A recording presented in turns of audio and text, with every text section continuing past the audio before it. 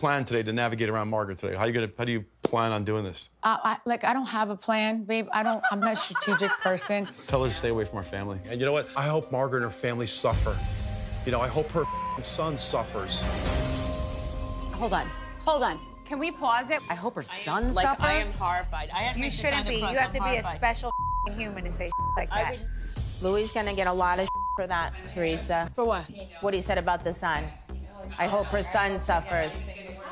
I don't care. Listen, my kid suffered. My kid suffered. It's okay. My stepson suffered. My daughter suffered. It's no kids getting hurt is okay.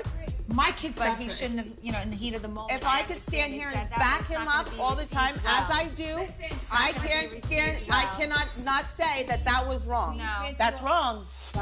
Dolores, please don't stick up for her in front of me because you don't know everything. I'm not sticking up for her. I don't give a I'm telling you, if I could stand behind Louie and every thing that's said about him a million times over, even when it comes to my own son. Last we heard in season 12, Frankie was working with Louie.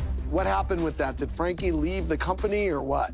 Louie gave my son a job. He was very happy working with him, and I'm very thankful for Louie. I don't know what this rumor is, and I don't want to talk about Frankie at all. I can say, and I have to say, for my own self.